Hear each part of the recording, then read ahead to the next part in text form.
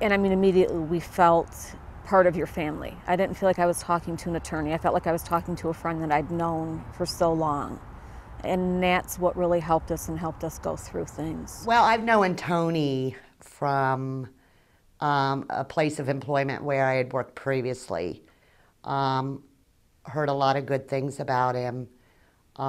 Knew that, you know, he was an upfront guy. He's like family to me, so I recommend him to anybody in Cincinnati, Ohio, or United States. I think that you found so much more than you thought you were going to and worked so diligently in taking care of everything. And every time you learned something new, you would call me or you sent it to me. I don't think I could have, you know, found anything that you wouldn't have done. I don't think anybody else would have found what you did.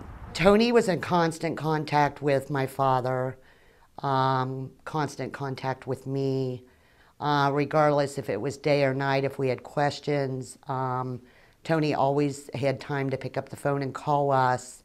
Tony always kept us up to date on where things were going with the accident, with the creditors, and also with the insurance companies.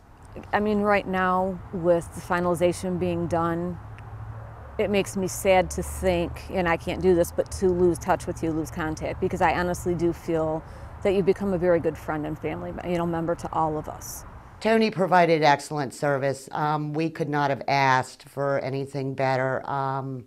You know, it was a fight with me with the insurance company.